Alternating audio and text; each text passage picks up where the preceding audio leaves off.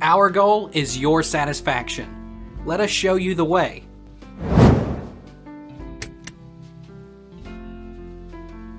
Is it safe to take polyethylene glycol 3350 daily?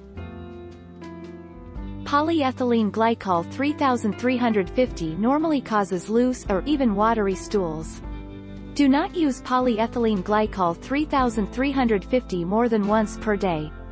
Call your doctor if you are still constipated or irregular after using this medication for 7 days in a row. When is the best time to take polyethylene glycol 3350? For oral dosage form, powder for oral solution, adults, 240 ml, every 10 minutes. The first dose is usually taken early in the evening on the day before your medical test. Children, use and dose must be determined by your doctor. What is the most effective medication for constipation?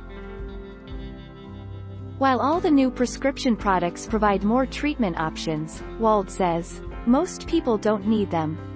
Instead, over-the-counter drugs such as polyethylene glycol, Miralax and generic, Bisacodyl, Dulcolax laxative tablets and generic, or Senna, X-Lax, Senocot, and generic, are a far better choice.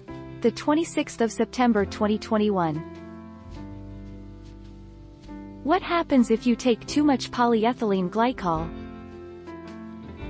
Overuse may cause diarrhea, dehydration, and mineral imbalance, such as low sodium.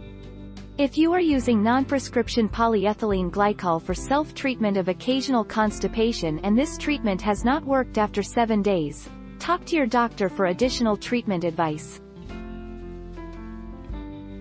When should I take PEG 3350?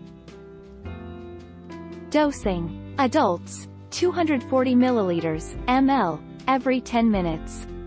The first dose is usually taken early in the evening on the day before your medical test. Children, use and dose must be determined by your doctor. Take our lead.